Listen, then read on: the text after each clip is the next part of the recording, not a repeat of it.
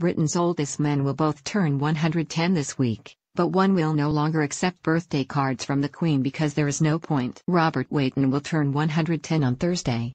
He was born in Hull on March 29, 1908 and survived both World Wars and lived in 5 countries in his long life. The centenarian was the middle of 7 children and has 3 children of his own, 10 grandchildren and 25 great-grandchildren. Mr Weighton shares the honour as Britain's oldest man with Alfred Smith of Perth, Scotland.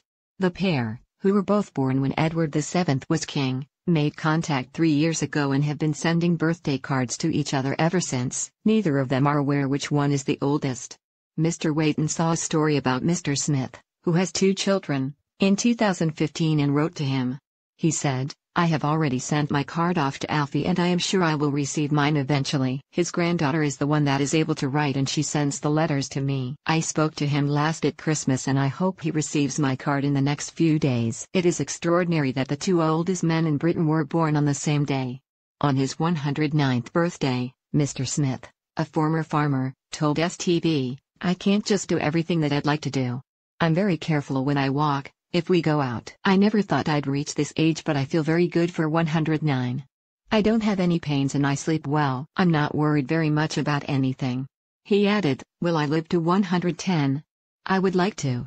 Mr Smith was given a certificate of long service from the Church of Scotland last year. Right Reverend Russell Barr, moderator of Church of Scotland, said, "At the time of all the many people I have met during my year as moderator, Alfred Smith is one of the most remarkable."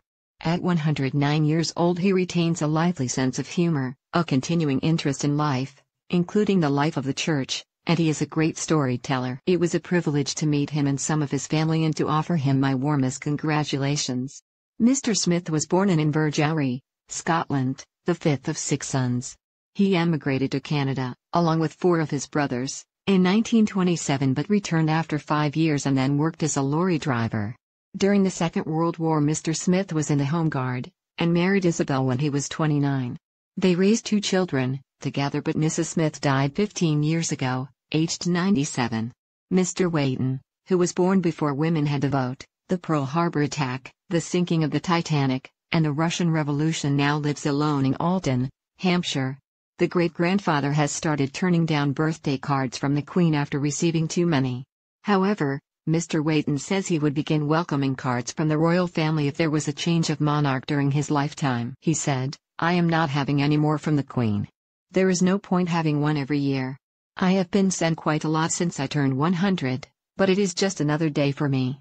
I celebrate all days the same now."